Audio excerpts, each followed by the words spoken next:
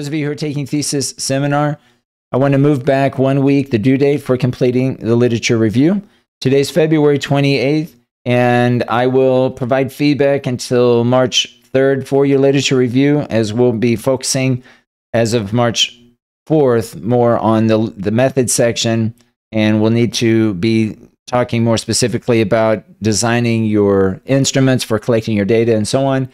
So if you need feedback or want to discuss anything related to your literature review, please make those requests no later than March 3rd on Sunday.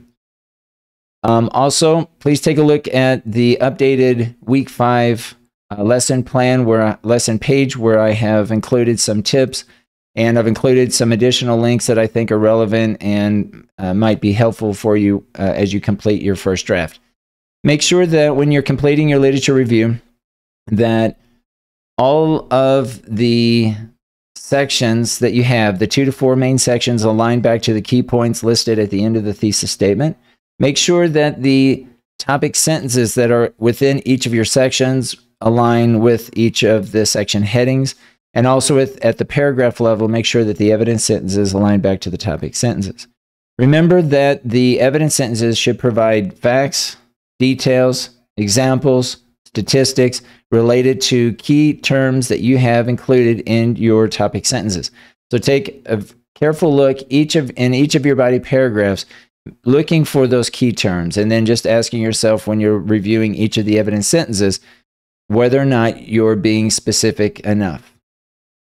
Remember that the level of detail that we often need for good evidence sentences are going to be in the results section of the studies that you're looking at, probably more so than in the conclusion section. So again, look for those details within the results and discussion section whenever you're including evidence sentences that, again, provide facts, details, statistics, examples that relate to those key terms. So on March 9th, Saturday at 8 o'clock in the morning, I'll download all of the documents in our shared Word Online team space.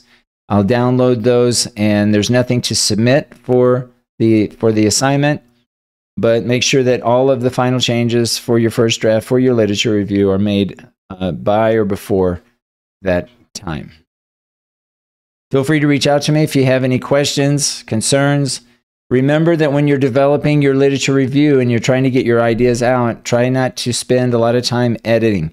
The first stage at this point is to get our ideas down, try to complete the paragraphs and the sections, and then once we have a rough draft, then we go back and look at things like grammar and punctuation, capitalization.